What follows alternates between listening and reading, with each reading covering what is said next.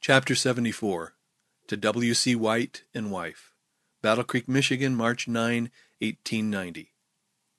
Dear Willie and Mary, yesterday E.J. Wagner gave a most powerful discourse. I have heard from many who were present, and their testimony was unanimous that God spoke through him. Elder Smith was present, and they said, listened attentively. In the afternoon, we met in the office chapel. There was a large number present. Elders Olson and Wagner led the meeting. The Lord gave me a spirit of prayer. The blessing of God came upon me, and all knew that the Spirit and power of God were upon me, and many were greatly blessed. I spoke with earnestness and decision, and many bore testimony, and some confessions were made. But the break was not complete, and we did not have that complete victory I desired. This morning we met in the east room of the tabernacle. A number of spirited prayers were offered, and many excellent testimonies borne. Then I spoke again. I was full, and poured out my testimony in warnings, reproof, and encouragement. There is a breaking away. We have meetings now that hold from 7:30 until 9:00 a.m. for prayer and social meeting. Brother Olson's testimonies are sharpening up. We believe we shall see the salvation of God. Brother and Sister Prescott were present this morning. I have no brakes to put on now. I stand in perfect freedom, calling light, light, and darkness, darkness. I told them yesterday that the position of the covenants I believed as presented in my Volume 1, Patriarchs and Prophets. If that was Dr. Wagner's position, then he had the truth. We hope in God. They expect Dan Jones today. There is a matter I wish to bring before you.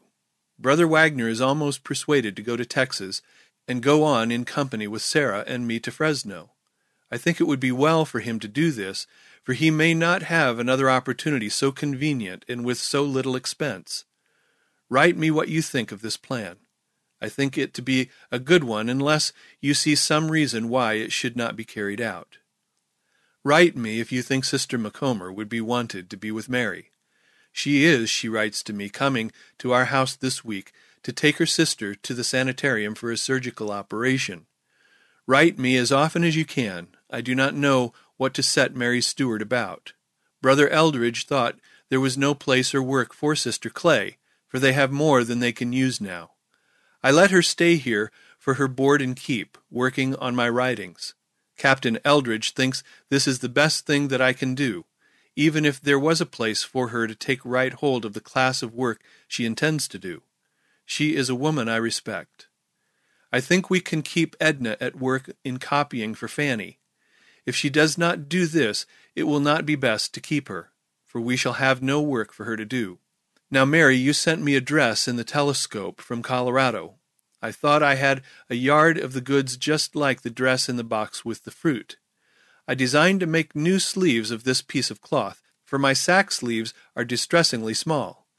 If you see such a piece of goods, please send it to me by mail, and I will have the sleeves made from it. There was a hole burned in the goods by a hot brick.